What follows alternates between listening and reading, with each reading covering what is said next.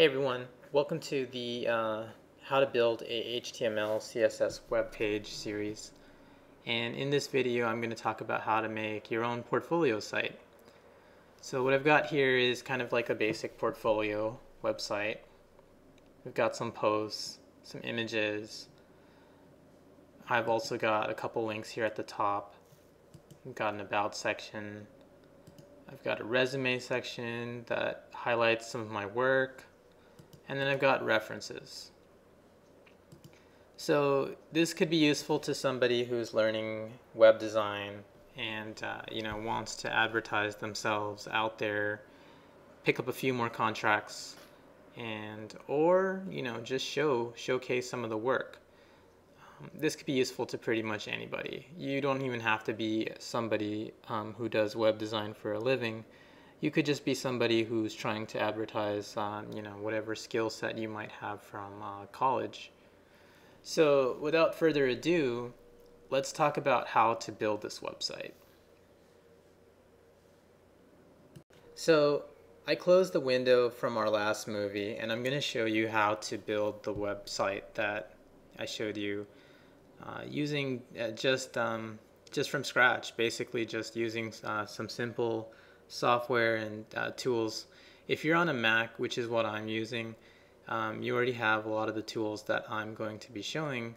If you're on a Windows PC, definitely just try to follow along. I will make a separate Windows version soon.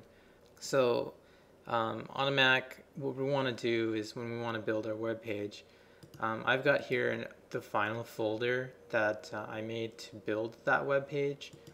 And all web pages, like from my previous video, actually sit inside of a folder. So if we look here at our folder structure, we've got a about page, an index page, a references page, resume page, and they all have the extension .html. So whenever you create a web page, you're going to want to make a web page using the .html notation. I'll show you more about that in a second, but also in our folder we've got some CSS files too, and we've got some images. So actually the easiest way to build a website is to use a framework, and I think it's probably easier explained if I just show you what I mean by that. So there's a framework called Skeleton, and if you type that in your browser, you'll see there's a website called getskeleton.com.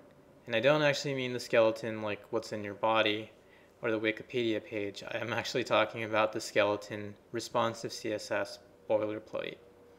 If you go to this website and you come here, you'll see that this website is all about just a really bare bones, like a skeleton if you will, stripped down HTML website that you can download and start using right now. You don't have to write any additional code. It's already done for you. So that's the framework template I'm going to use. So you'll want to go to getskeleton.com and then you'll want to download the zip file. And I'm on Safari, so after my download finishes, it's going to come to this button here, and then if I click here and right click, show in Finder, I can see the download that I just got. So I can drag that here to my desktop, and now I've got a skeleton folder, and if I open it, I have an index page, image files, and CSS. Notice how the two files are similar. In this one, I've got the CSS folder and I've got the skeleton files, along with a style called my style. That's the style that I put in there. And then over here I've got images, a fav icon, and over here I've got that fav icon too, and then some images that I added in myself. So in the last movie we learned how to download Skeleton, which is a framework for how to build a simple HTML web page without having to write out all of the HTML code that goes into building a web page. So like I discussed, all web pages belong in some sort of folder, and when you download Skeleton, it gives you like everything you need to go right from the bat to having your own very folder, an index page, some CSS files that you can use. And the thing I like about Skeleton is that it's really very stripped down. Like there are no, like there's other frameworks like Bootstrap that you could use, but Bootstrap requires a lot more studying and like having to know what every single class definition or ID definition does. Actually, I would just say class for all of the CSS styles. And if you're just getting started with building web pages, it's more easy, or it's easier to just kind of start with something very simple and go from there. Like start learning what all the tags mean and how to use different source files. So that's why I chose Skeleton. If you were on a browser like Chrome or Firefox, then you'll want to check your downloads folder or wherever you saved the Skeleton file, and basically just drag it to your desktop like I have here. So next I'm going to rename the file. And again, like if you're on a Windows computer, you want to do the same thing here. You want to rename the file. And I'm just going to call it my website. And I have my website final and my website on my desktop. And for those of you who are following along, you can go ahead and download the final version of the code from my GitHub, which I'll put at the bottom. And once you have that file, you can download that file also and then put it on your desktop, and then we can compare these side by side. I'll make another video on how to use GitHub if you're not familiar with that. But for now, just check out, just follow along, and we'll go from there. So in our last movie, we renamed this folder to my website. Now let's go ahead and take a look at the page. You can do that by opening the page or the file with right-clicking on the file and then choosing your favorite browser. Me, I'm going to pick Safari because I like it. It's faster than Chrome and Firefox. But if you like Chrome or Firefox, feel free to use any of those browsers. So I'm going to use Safari. And then you'll see, like, here's my basic content for that page. So it's pretty blank. There's like nothing really except just this text here. And that's the way I like it. When I'm building a web page like from scratch, I don't really want a lot of stuff. I actually just want to get right into it and work from there. So let's go ahead and move this real quick, and let's go ahead and compare this side by side. So again, this time I'm going to open this file. Instead of using Safari, I'm going to use my code editor. And again, I can point you to a link on what are the good types of code editors, which one's a good one. But the three main ones that I like to use are, actually there are four. There's Dreamweaver, there's Coda, Sublime, and TextMate.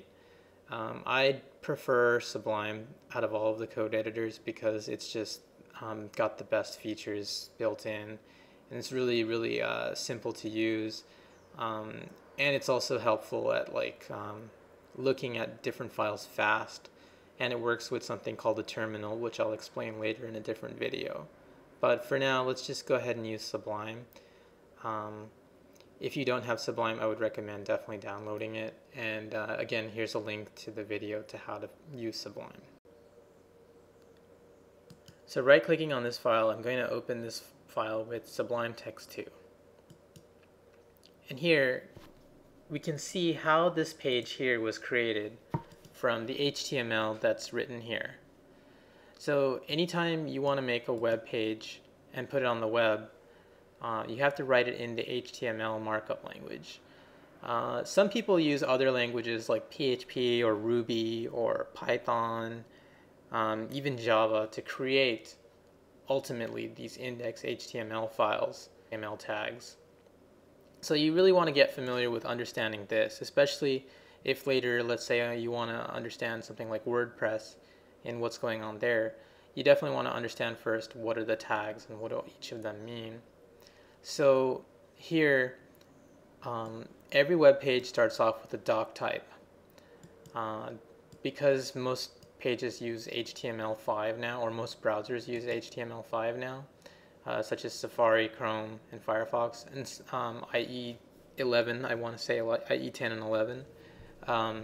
You can go ahead and assume that most pages are using this. There would, in other older pages, you might see older doc types, where something is longer typed out that might use XML. But for our purposes today, you want to just assume that every page uses this tag. And then, and by the way, you don't have to worry about this because it's already built in for you by Skeleton.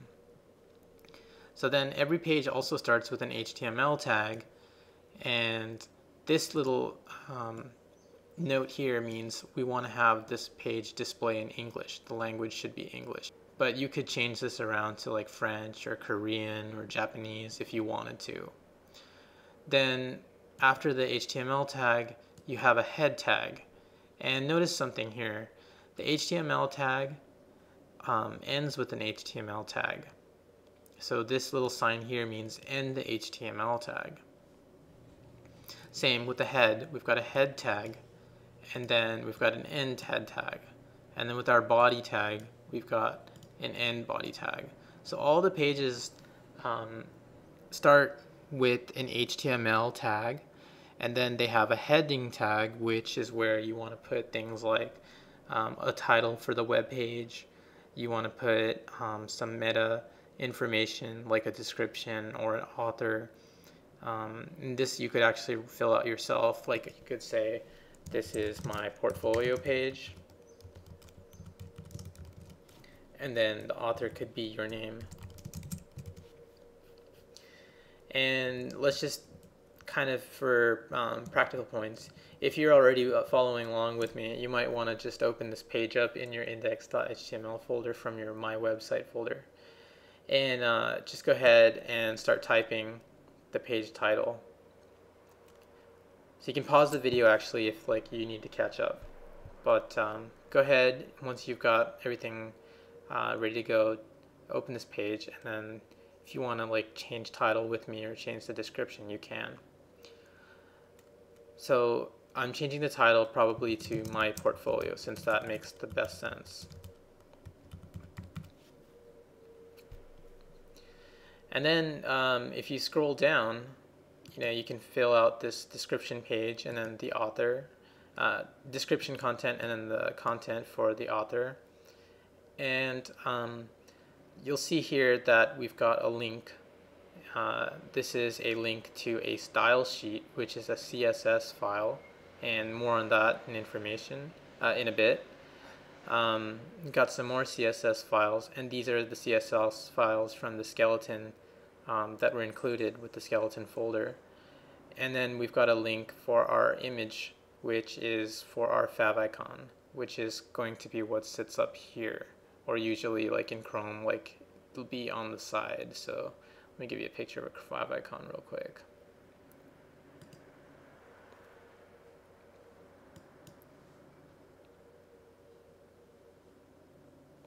So this is kind of like a favicon, right? So if I were to go to Dropbox, that's a popular site, you can see the favicon right here. That's what that image refers to. Then as we scroll down, we're out of our head. So in our head, that's where all of the meta and the CSS and all the declarations go. In the body is where you want to type out all of your content, like what you're going to put on the page. And as you can see here, this basic page lines up with this basic page. And then we've got another tag here that is a P tag, that means paragraph. And the information here at this index page is a placeholder with a CSS font and favicon. It's just waiting for you to add some content if you need some help to hit up the skeleton documentation. So that's what's being written here. We could change this. We could actually cut this out, and we could say My Portfolio. And the H4 tag just means heading. Anytime you see an H tag followed by a number, it means heading. And inside every page too, by the way, is a div. Some web pages don't do this if it's poorly written, but most web pages today have divs. And on the divs, you'll have things like classes, which relate to CSS, and styles that are also related to CSS. So anyway, we're going to put all of our content, like our headings and paragraphs, inside these divs. So if you're following along, you definitely want to put in some content like, hi, this is my portfolio page. And then we're going to save it. So you can do that by pressing Command S on your Apple computer, or Windows is Start S or Control S. Or you can just drag down from the file and then hit save. Anyway, you want to save it, and then to view this page again, you can just refresh it, and you can see all of this stuff has changed. Oh, it looks like we spelled portfolio wrong, so let's go ahead and change that here. And now it's portfolio. So there you go. Like, you've already learned in this first video how to like examine a page inside of a folder, view it with Safari or your favorite browser. We'll view it with Chrome this time.